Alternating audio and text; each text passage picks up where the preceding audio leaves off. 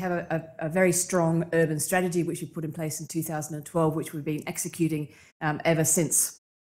We are focused on the gateway cities of Sydney and Melbourne, where roughly 80% of our capital is located. And I think it doesn't take too much explanation to understand these are the drivers of the Australian economy, with the deepest employment markets, strongest population growth, massive infrastructure spend.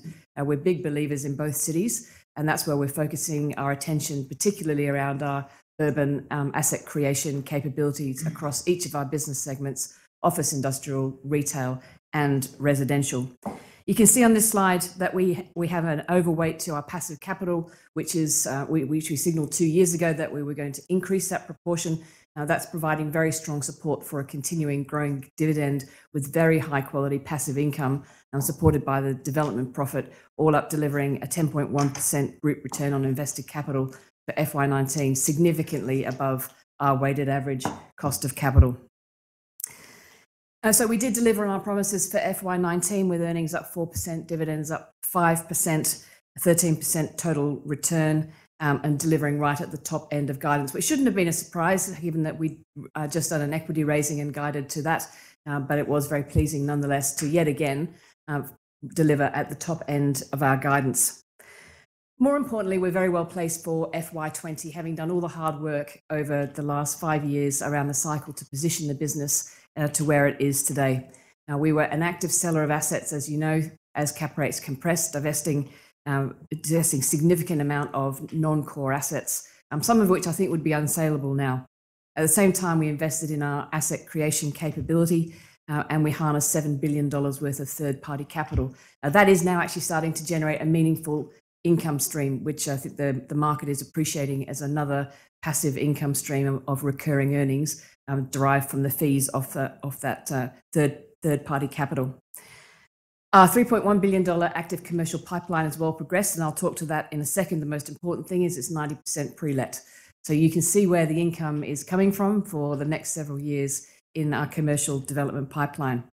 And importantly, we do think it is the right time to start to restock the residential business. We purchased 3,000 lots during the year, and we think that the changing market conditions have provided a fantastic opportunity for us to restock with true Mirvac sites in our favoured submarkets in Sydney and Melbourne, focused as always on the domestic owner-occupier. So all up, the focused urban strategy is delivering very strong, visible, secure cash flows that you can see for many years into the future.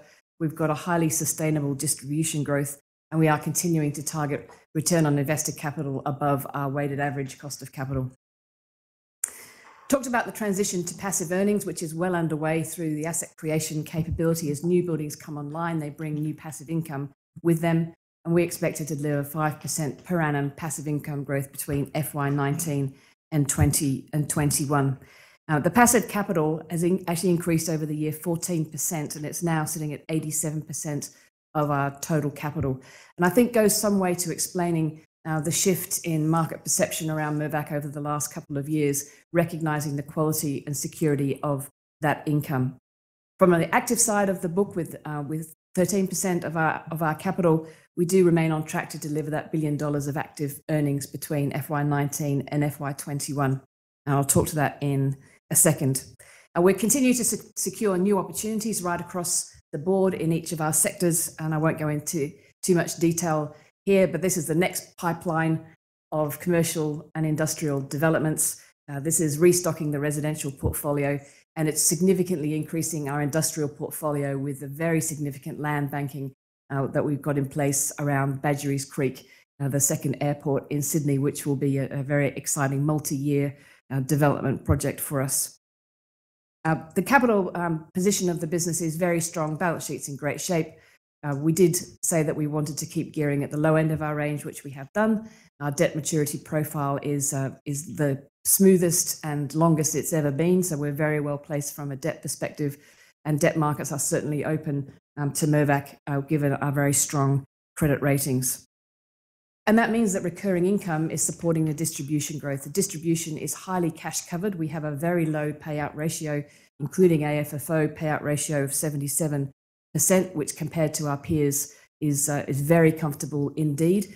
So I think that should give you a degree of comfort around the passive earnings fueling the distribution growth and the cash in the business covering the payout of that. This is an important slide that looks at the growth in passive assets and third-party assets. And you can see the very strong growth in external AUM of 33% between FY15 and 19. And importantly, generating a higher level of fee income than previously. This is one of my favourite slides. This is the commercial development pipeline out to 2022, showing each of the developments coming online each year, the amount that they're pre-let, and the total amount of $90 million worth of new recurring NOI coming into the business, another $200 million of expected NTA uplift, and $130 million of development profit coming into the business, all locked in. And I can tell you that each of those developments is on schedule, on budget, and will deliver this income out to the future. From a retail perspective, there are clearly cyclical and structural effects going on in the retail business. So we're very, very comfortable with where we're positioned, largely in Sydney, largely in densely populated, affluent, low unemployment, high propensity to spend, progressive customer territory, as shown in the darker red there. And we've been adjusting our mix accordingly in our retail shopping centres. We're slightly obsessed with the generational shift at the moment. By 2024, what you might call digital natives are going to rule the world. They're going to be the majority of the workers and the majority of the consumers. And they've grown up, these people, with the ease of the internet all their lives. And it will continue to shape how we work and how we shop and how we live. And so we're using that as something to really stimulate our thinking about how to position our products into the future. But I think our retail stats speak for themselves. We're right at the top of the class, whatever metric you want to measure. The fact that we're positioned in these right catchments with the right mix of retailers has really stood us in very good stead. From a restocking point of view on residential, we restocked very well between 11 and 15. That has now set us up into harvesting for the last several years the very strong returns that we have built into the book. And we have 28,000 lots under control, but we do think now is a good time to restock. And we bought 3,000 new lots in FY19 and continue to look at more new business now than we have for several years, with very favourable market conditions for us to restock the business. So we believe that we're going to be able to see good through-cycle earnings coming out of the residential business. We're still seeing a very high level of capital efficiency so that we can flex up and down with the market, stocked in the right areas with the focus on the domestic owner-occupier. We do think we'll do another 2,500 lot settlements in this financial year. The very good news is, for the first time I can remember, we have a first half skew.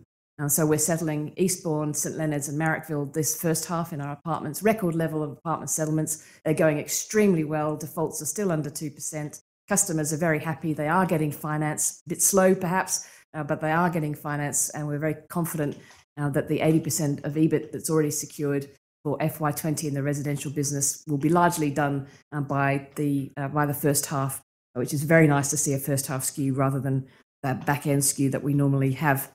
So finally, to FY20 guidance, we're guiding to 3 to 4% EPS growth and another 5% growth in distributions.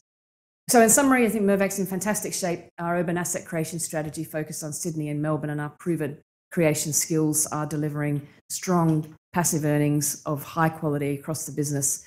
And we continue to work through the residential cycle, continuing to deliver returns and good customer experience right through what has been a challenging time in the residential market.